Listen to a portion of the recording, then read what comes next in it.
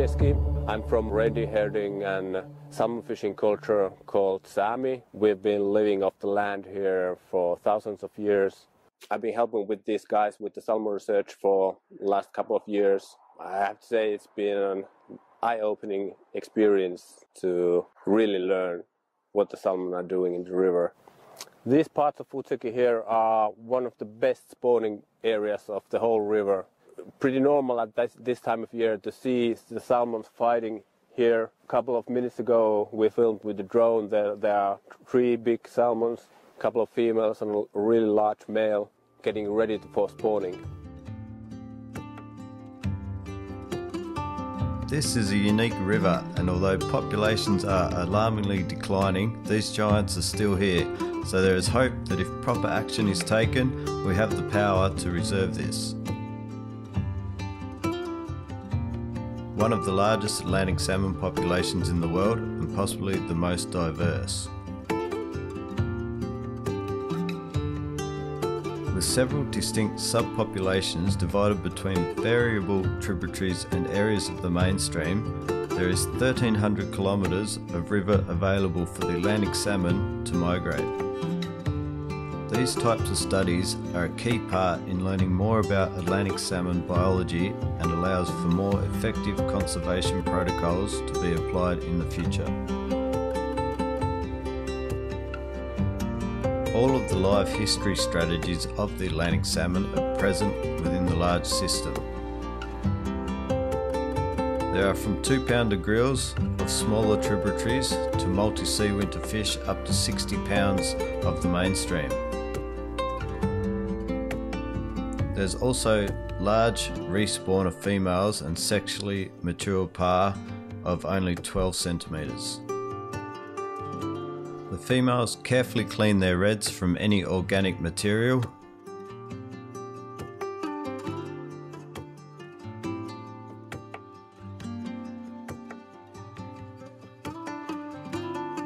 While the large males fight for the best females to spawn with.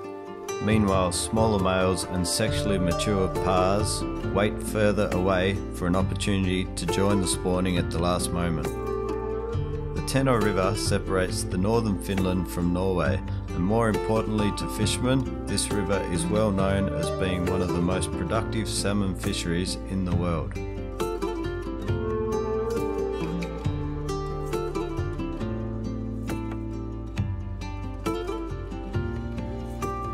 It is not an easy run up the river. There are hungry predators all the way, humans not being the least of them.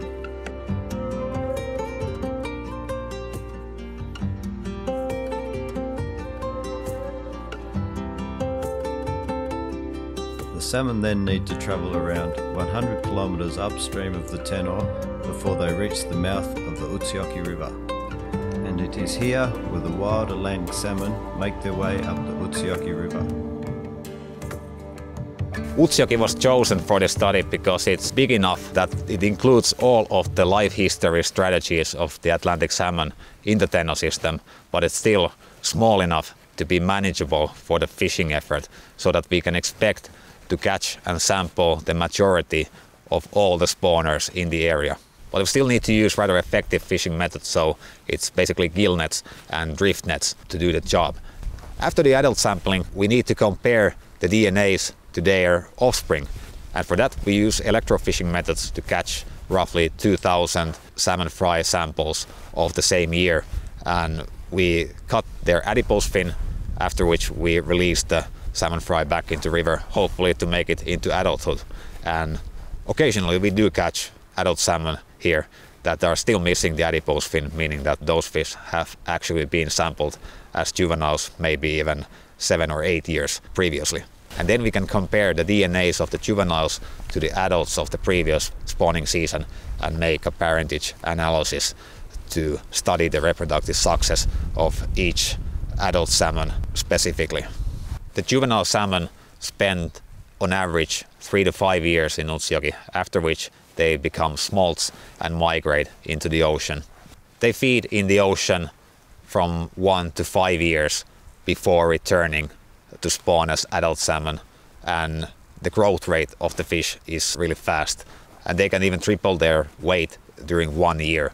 So a fish that returns into Teno after 4 to 5 years can reach up to 60 pounds. The salmon fishing season in Teno system ends early August, and this study is done under a study fishing license, and we begin the fishing in mid-September and continue all the way up to early October, at which time usually the salmon spawning peaks in Utsjoki.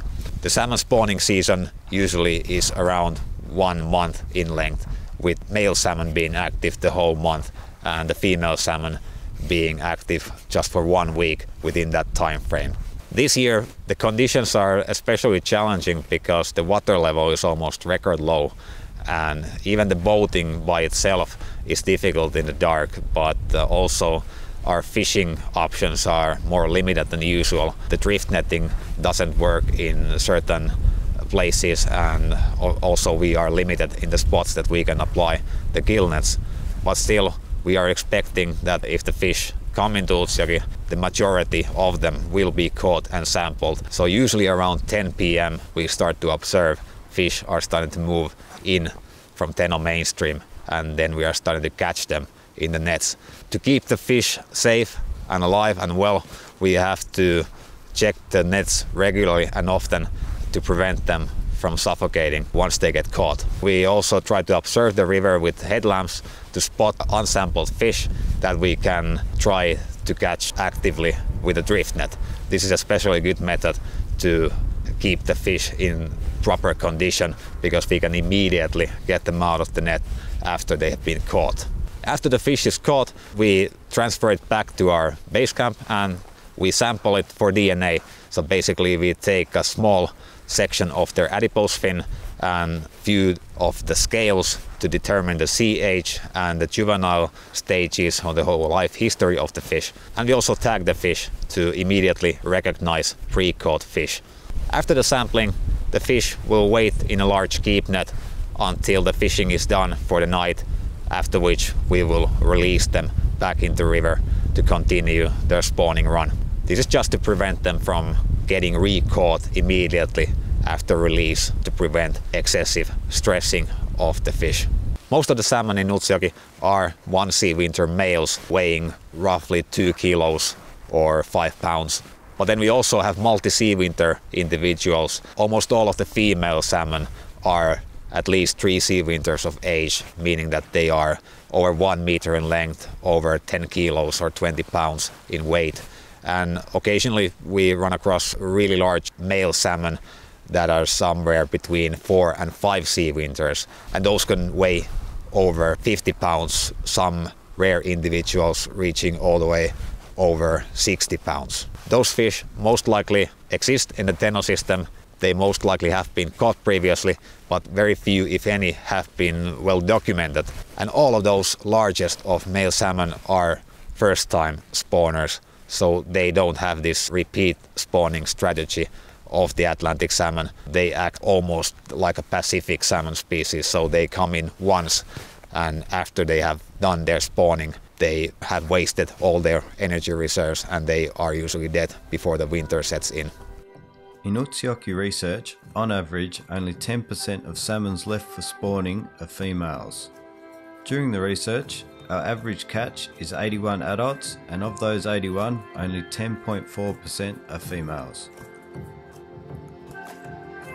Previous studies have shown that especially multi-sea winter females are disproportionately present in human-caused mortalities. Joo, siitä.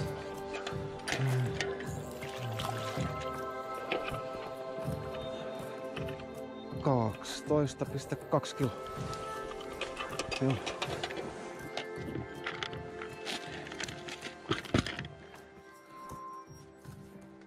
This study has been going on annually since 2011, and for the first time ever, researchers have been able to study the reproductive success of a healthy and diverse wild Atlantic salmon population. The challenge is to gene sample the majority of all the spawners. This data can then be used to study multiple aspects of salmon reproduction and population dynamics. One key question is, since the Tenor River system is composed of several subpopulation of different tributaries and parts of the mainstream, since these populations are not completely isolated, do the local salmon have an advantage in reproductive success, and to what degree? Studying this local adaptation is made possible by the extensive salmon sample archive that has been collected in the Tenor system over several decades. Now it becomes possible to assess each salmon into their native population within the Tenor system and compare reproductive success between native and stray fish.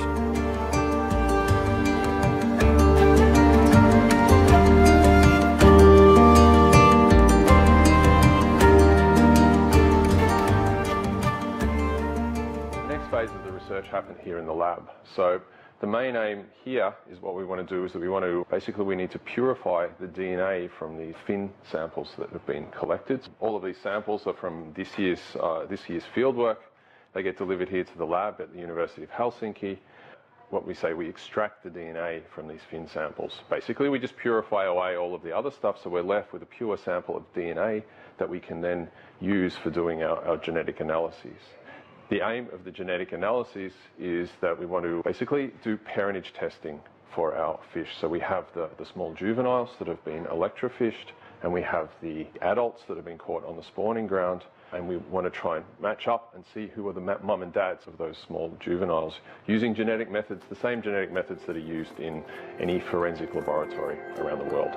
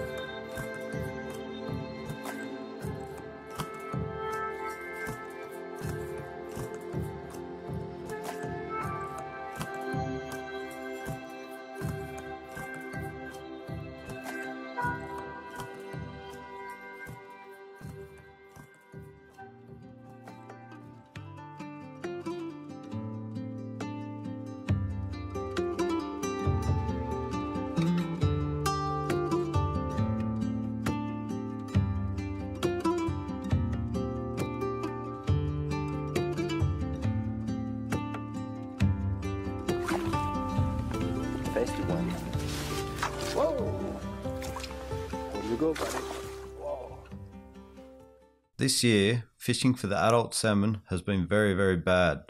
Unlike previous years, the first 2 weeks we haven't caught many fish at all. This could be due to the extremely low water and abnormally low rates of grills throughout the whole Tenor River system in 2019. Also, the water temperature was warmer than average. Last year, not a single fish over 15 kilos was caught, and that has never happened in the history of the study. Is this another such year, and does it mean that the number of large salmon are declining alarmingly in one of the last home rivers of these 4 to 5 sea winter giants? Then on September 23rd, while they are already taking out the nets after another quiet night, a huge salmon is spotted with the searchlight. They quickly go back to base camp to get a drift net to try and catch the fish, but they are unable to find it again. Disappointed, they start collecting away the few remaining stationary nets. Then on the very last net, the giant is found. This is definitely the largest Atlantic salmon they have ever seen, and possibly a record size. The usual 25 kilo scale bottoms out, and they need to get a bigger scale and wake up the rest of the crew to help. Yep. Whoa.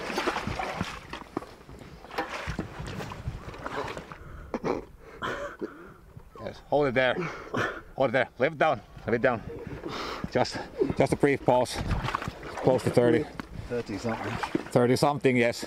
Close to 30, but not quite. Okay, let's. 1, 2, 3. Hold it steady. Fingers out of the way, Hans. Fingers out of the way. Fingers on the way. Yeah. It's slipping. It's over 30. Oh, okay. Huge Atlantic salmon.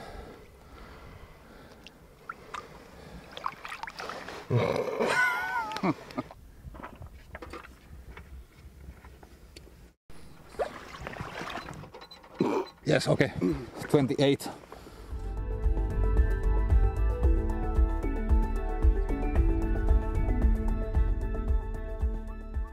Like a seal.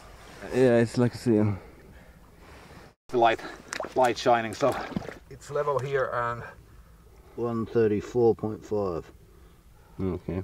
okay, 134.5. So yeah, 28. Yeah. Okay, 28. That's your name. Let's go hunt some females. But still, it had some bite marks on the tail. Yeah, I noticed that too.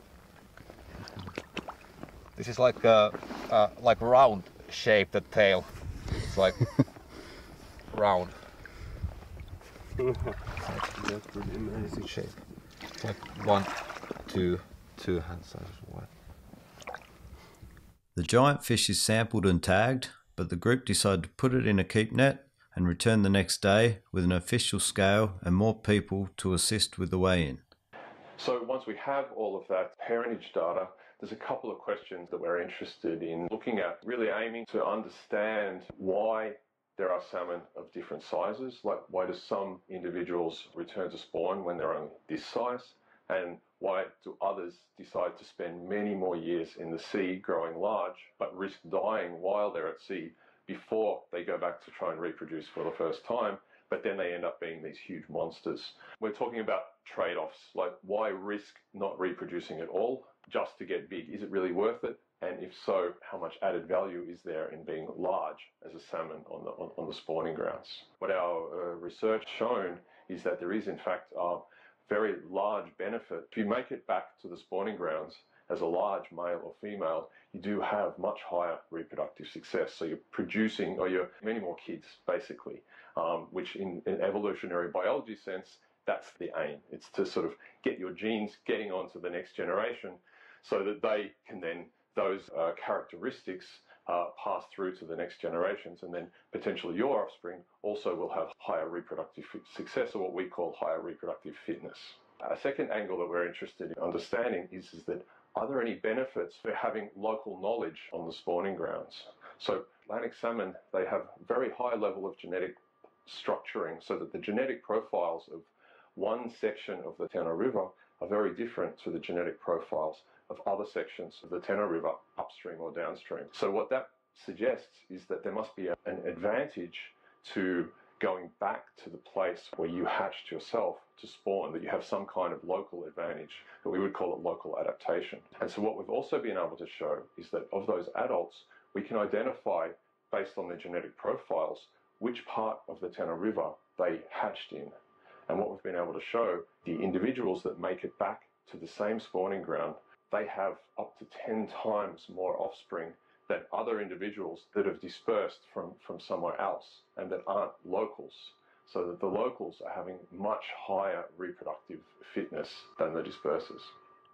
Here is a graph that is showing 5 years of samples from the spawning site. You can see the older and the bigger the fish are, the more offspring they are having on average. The other thing you can see is the home ground advantage of the locals. Most individuals are locals, but about 10 to 15% seem to be males that have dispersed from somewhere else. And as you can see in all sea ages, the orange dot, the locals, is always higher than the blue dot, showing there is a higher reproductive success for the locals compared to the dispersers. In males, it's about 3 to 4 times more offspring for the locals, and in females, it's about 10 times more offspring. These results highlight the importance of subpopulation level conservation.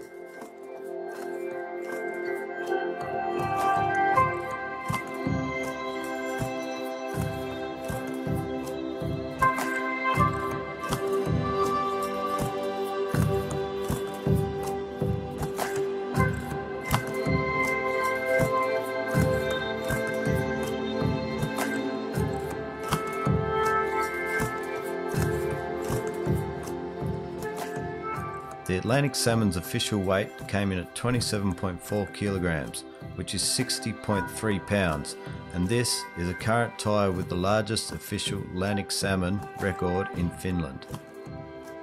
To our knowledge, this is the largest living Atlantic salmon in the world to have been documented on film.